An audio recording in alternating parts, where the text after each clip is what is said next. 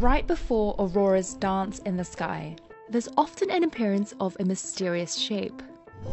It drapes across the sky like a glowing pearl necklace.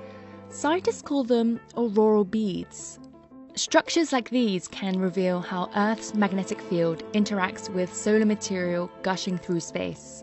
Understanding these interactions better could help scientists protect low Earth orbiting satellites from extreme solar events.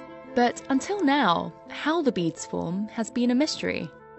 With the help of NASA satellites and computer models, scientists have the first evidence of how auroral beads form. All auroras are created when charged particles from the sun are first trapped in Earth's magnetic environment and are then funneled into the atmosphere.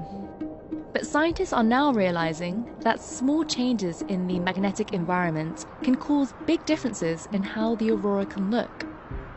To analyze the auroral beads in more detail, scientists took observations from NASA's THEMIS mission.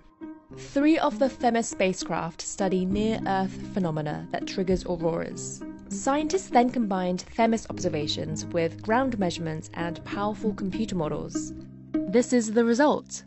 It's a simulation of the near-Earth environment that scientists can analyze on scales from tens of miles to 1.2 million miles.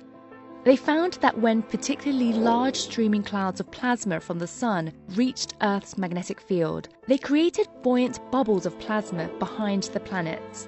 Just like a lava lamp, the buoyancy between the bubbles and heavier plasma creates fingers of plasma about 2,500 miles wide that stretch down towards Earth, creating the distinct pearl necklace structure in auroral beads. From the ground, the beads average about 30 miles wide. Scientists hope these models will also be able to explain other small-scale structures seen in the auroras. The new results show us that even small, short-lived events within auroras can be linked to big global phenomena in our near-Earth environment.